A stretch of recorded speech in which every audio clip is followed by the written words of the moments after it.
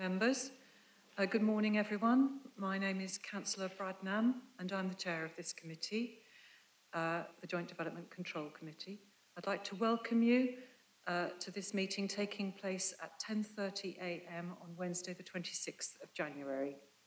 Other members of the committee are Councillors Bagent, Chamberlain, Daunton, Porrer, Smart, Simon Smith and Thornborough, and we have some additions and some subtractions today. So we have apologies from Councillor Bygott, and he is being substituted by Councillor Howell. We have apologies from Councillor Hawkins and Councillor Hunt, and we have substituting Councillor Fain.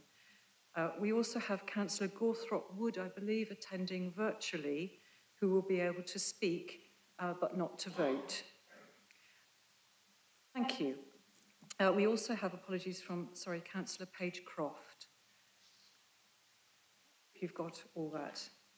The officers permanently at the table for this meeting are Assistant Director of Delivery, Sharon Brown, the Legal Advisor, Keith Barber, the Committee Manager, Claire Tunnicliffe, and our producer, Boris Herzog.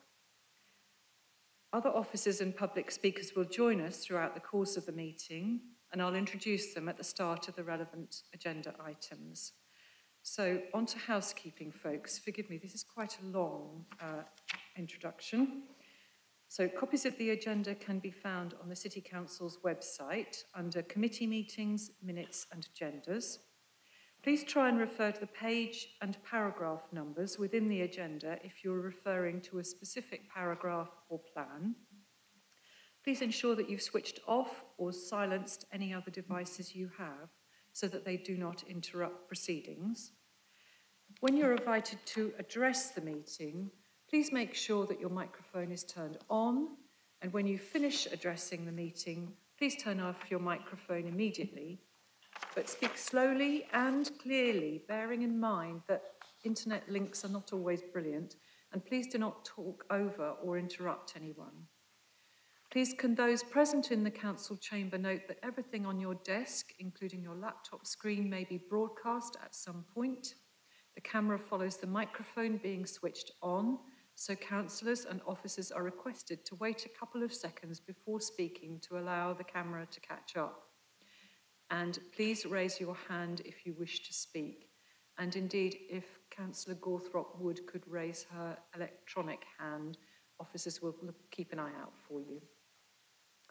Please can those participating in the meeting via the live stream indicate if you wish to speak by raising the hand. Please don't use the chat column today unless we're not making contact, but otherwise please don't use the chat column. Please make sure that your device is fully charged and that you switch your microphone off unless you're invited to speak. Please can meeting participants keep their microphone and cameras turned off until we come to the application we have registered you to speak about. If a report officer drops out from the committee due to poor broadband signal, the senior officer present will take over their presentation or report and will respond to questions. So the process for each planning application will be that the case officer will give a brief introduction to the report. Registered public speakers will be invited to have their say. There will be 3 minutes for those speaking in support and three minutes for those speaking against, unless I've advised otherwise.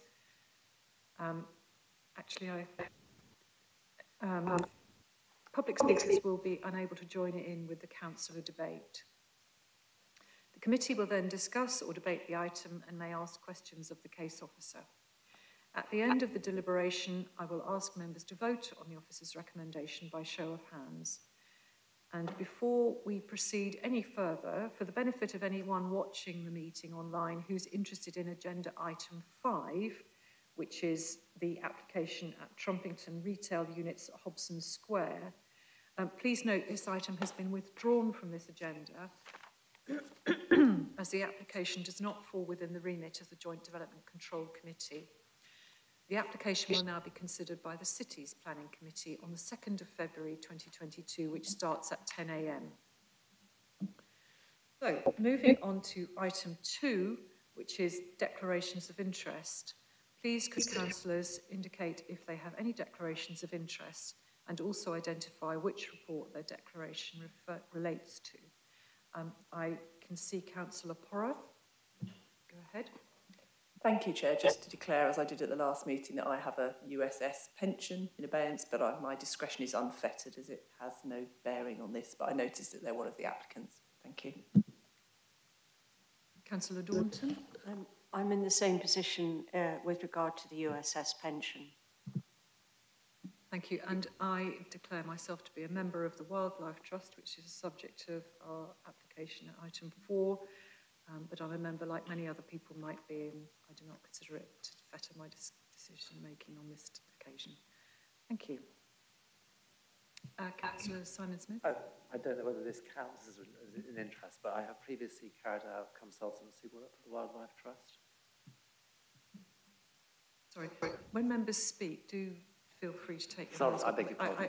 Simon, yes. You've declared that you're a member of the Wildlife Trust. No, not a member. I've carried out consultancy work for them in the past. Thank you very much. But it wouldn't affect my decision. I can see no others. So, moving on to agenda item 3, just to clarify, members, there are no minutes to approve at this meeting.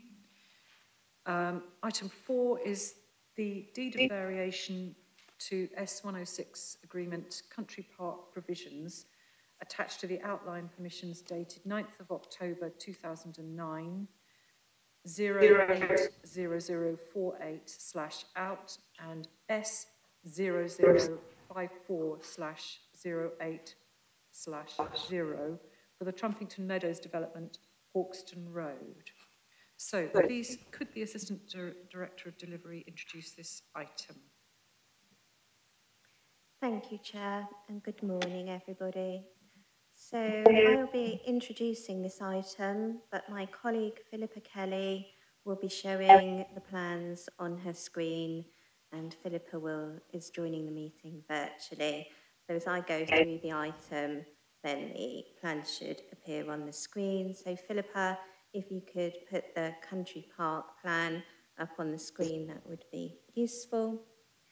So this is a deed of variation. It relates to the Section 106 agreement attached to the 2 outline planning permissions for the whole of the country, for the whole of the Trumpington Meadows development that was approved in October 2009. Since October 2009, the reserved matters for the development have all been approved. There are large numbers of occupations on the development. The country park to which this deed of variation relates, which is to the western side of the development, and on the coloured up plan that you can see on the screen, it's the shaded green area which extends throughout the western part of the development, and then to the northern part of the country park you can see the allotments and the kickabout area, which are within the City Council boundary and which are currently managed by the City Council. So the country park elements have been implemented. The country park has been open for some considerable time. The original Section 106 agreement provided for the Wildlife Trust to manage the country park on a long leasehold basis. 125-year lease was encapsulated through the original Section 106 agreement. The deed of variation in front of us relates to a slight change, and it's now proposed that the Wildlife Trust would take on the management and maintenance of the country park on a freehold basis. So the freehold would be transferred from the landowners to the Wildlife Trust.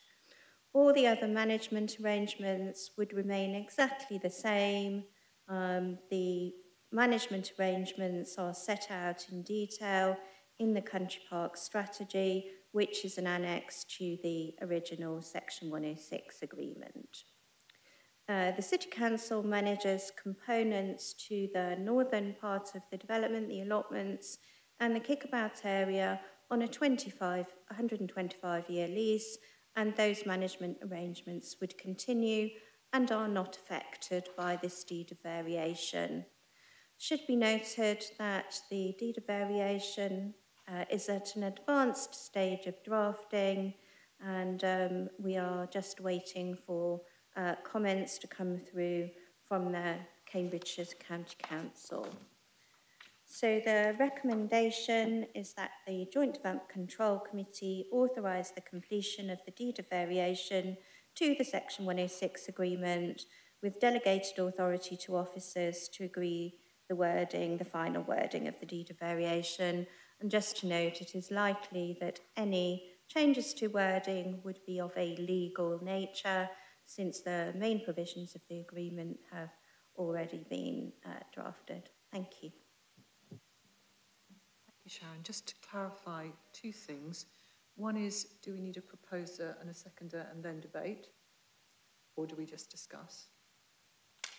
Or do we take member questions? And the second question is, could Philippa show us the location with a laser pointer of the allotments and the kickabout area? I think I know where they are, but I think it would be helpful if she could show us on the plan.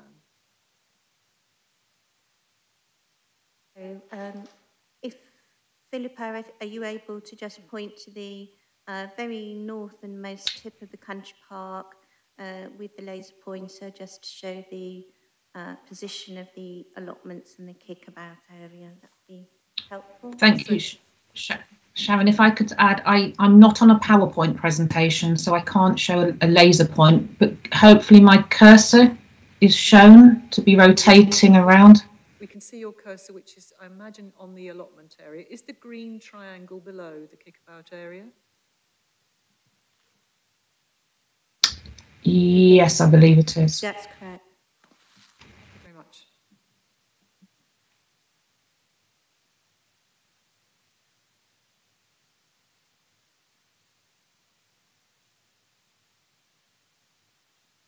You want to? And Ms. Brown, could you just clarify the decision-making process? So in this instance, because it's obviously quite a short item, I can confirm that we can go straight into the member discussion and take member questions. Would you like to ask a question? I have one, but yes, Councillor Thornborough. Oh, this seems like a very nice proposition. I don't know if there's any background about why they've chosen to make this. It seems like a very generous offer to provide the freehold. I suspect it's not a material consideration, but it would be interesting if that was available. But my one question is about access to the part which is south of the M11. Does the access route, which I think is a bridleway under the M11, is that included in the transfer, so that because that's a very important part to access from the north to the south, particularly in relation to connecting for maintenance, and it's just that one little clarification. Thanks. My observation is that that's a bridge currently, but yes, we looked at it in relation to another application that we viewed. So perhaps could you explain, Ms. Kelly? Or Sharon? Yes, it's probably me. So just touching on the background to the deed of variation first and why it's come forward. So I think that originally the landowners were minded to retain the country park in their ownership to maintain control, because at that stage the outline permissions were granted. There was obviously uncertainty about the success of any future management arrangements, so they purposefully retained the ownership for that reason. Subsequently, they were able to enter into their lease with the Wildlife Trust, and the Wildlife Trust has been managing the country park very successfully. So the change from leasehold to freehold is a reflection of the success of the Wildlife Trust management arrangements. Okay. In relation to the, just coming back to the point about the bridge, that's not part of the transfer arrangements, that's outside the remit of the transfer, is my understanding. My feeling is that it's more likely to be retained within county highways, is it not? That's my understanding from my recollection of the discussions on the original Section 106 agreement. Ms Brown. Can I come Councillor back? Thornborough, do come back. Are the Wildlife Trust content about access to that southern parcel of land? So yes, they are very familiar with all the details and the access arrangements, and satisfied with those arrangements as they are. And obviously they have been successfully managing the country park in relation to those arrangements for a number of years now. Okay, Ms Brown. Can I just come back? I just want to say that this is such an amazingly successful country park. I know the people in Trumpington, who I used to represent, really enjoy it, but it's not just the people living in the south of the city, the people in the north regularly go down, so it's a real benefit for all residents, and I suspect in South Cambridgeshire too. Thank you. Councillor Porrow. Chair. Yeah, I just wanted to check, obviously this will transfer the freehold in perpetuity to the Wildlife Trust, which sounds like a positive.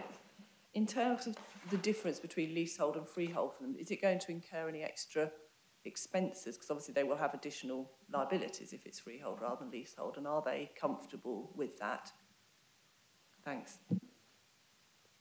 So my understanding of what happens separately in a separate form of legal agreement between the Wildlife Trust and the landowners was that there is an endowment. So there will be an additional endowment that will be transferred across with the freehold to the Wildlife Trust. Members. Councillor Smith. Sorry, Councillor Smart. That's right. So my only concern is, what is the Wildlife Trust and what might it be in the future? So the future is a long time away, and might they change into something else that we don't think about now? So, I mean, you know, they've got Prince Charles, I think, haven't they, in charge at the moment, and they've had criticisms in the past of Chris Packham for not doing stuff the way he likes it. Would we be happy with whatever the Wildlife Trust might become in 100 years' time, which is a long time away? You know, they might be something completely different, but they've already to change anything after making this decision today, except within legislation from the state. It's unfortunate the Wildlife Trust aren't here today, but anyway, Sharon, could you answer that? So the Section 106 provisions from the original Section 106 agreement largely remain the same, and there's quite a lot of detail in those provisions. And as I mentioned, there is an annex that relates to the country park strategy, which sets out in some considerable detail the management arrangements and maintenance arrangements. So regardless, those need to be adhered to, and any changes would need to be subject to a deed of variation in the way that this change in the management arrangements has been subject to a deed of variation.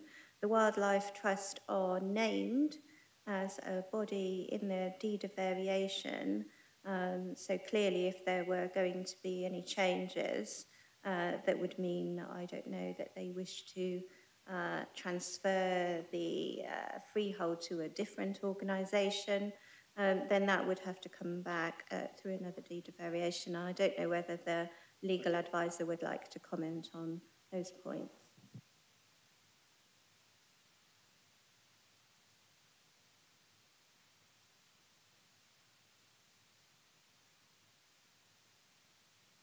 sorry about that. I think going to a wildlife trust gives added protection. It's going from, if I recall correctly, private ownership or company ownership over to the trust. So the trust will have a statutory duty. So I think there's a far better protection for the future of the country park and its management by virtue of trust ownership. If I may say, purely as a member of the Wildlife Trust, my understanding is that the Wildlife Trust has been extant for some decades and has always looks after a number of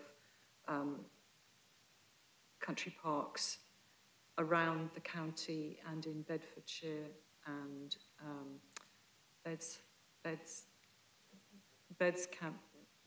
Cambridgeshire and Northamptonshire, and has a trustworthy track record for looking after places of this type for the benefit of the public and for the benefit of the wildlife in their care, and often engaging with communities to volunteer and help with the work that's done. So I think personally, I'm very happy to support this because I think it actually will increase the security of the country park incredibly. So with no, some more speakers. Okay, so Councillor Fane.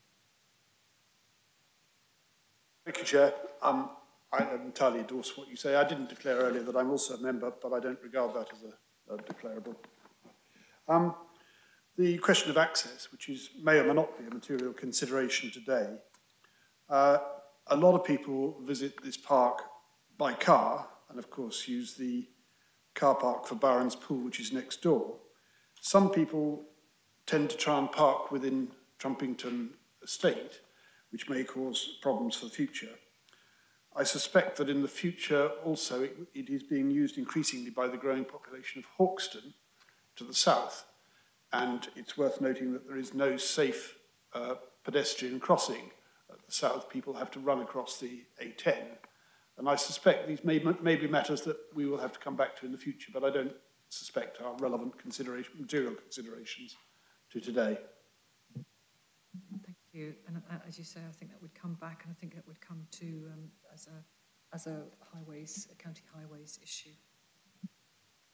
Yes, I probably should just talk about the parking situation because I know that that is a live one and these are separate considerations and they would need to be discussed with relevant organisations separately, including Cambridgeshire County Council. So on the parking issue and the knock-on implications cumulatively over time in relation to parking congestion on the development as a whole, originally the County Council was pursuing a traffic regulation order and that was due to come into effect with the adoption of roads. So for example, the main primary road is being adopted at the moment and originally it was planned for the traffic regulation order to come into effect at that point. But the County Council is reconsidering that traffic regulation order and that's in response to a large number of objections that were received from occupiers of the development. So that's still under consideration and there hasn't been a decision on the direction going forward. But these issues would need to be considered separately. Understanding our concerns about parking, they're not relevant to this sorry, what are we calling it? The deed of variation, which simply relates to the ownership and the management of the park. So members, are we ready to go to a vote?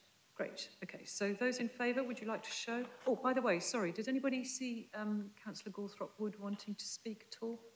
I didn't. Okay, we're voting, okay. So everybody in support, show of hands, that looks like unanimous. So 1, 2, 3, 4, 5, 6, 7, 8, 9, 10.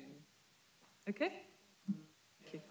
Members, thank you very much indeed for coming in today, because I appreciate it's been a very short, unexpectedly short meeting. But thank you for being here on good time and attending the briefing, and I'll call the meeting to a close. Oh, sorry, yes, before we go, sorry, I correct myself. Just can we go to the last item on the agenda, sorry, before I close the meeting, because we do need to approve the meeting dates, which are item 6 on the agenda, page 35. Can we just confirm that we agree these meeting dates? And can I ask members that if they think they're unlikely to be able to attend on any of those dates, please do let the committee coordinator know as soon as possible, so that we can just be aware of any need to change membership. Yes, Councillor Smart. Sorry, Chair, I put my hand up before you'd finished speaking, so not to debate now then, to speak to the committee chair about it. Correct. Yes, correct. To speak to the committee coordinator. Would it not be useful just to have a chat now as we're here? Oh, well, if you want to. But just to say, hopefully none of them are in half terms or anything. Sorry. And secondly, that the one in What did you, sorry, I didn't catch firstly, that hopefully none of them are in half terms, for example. And the other thing is, I haven't checked. I don't have children at school anymore. And the other thing is that the August one looks a bit awkward because often people have holidays in August, don't they? We don't normally have meetings in August. Okay, so the concern about the date in August, which is the 17th, and to check that they're not half terms. Anybody else? Could I just say, Chair, that we do normally have a JDCC during August. Okay. So every year I think we've had one. Thank you, Councillor Smith. I will not be able to attend in August. So not you. Okay. Yeah. Thank you very much. Do you want to turn your microphone on? Nobody else. Right. Okay. So can I just take a show of hands that we agree the dates with those caveats? Thank you. Okay. Thank you very much. Okay. With that, members, I'll call the meeting to a close. Thank you for coming, and we'll see you next time. Thank you.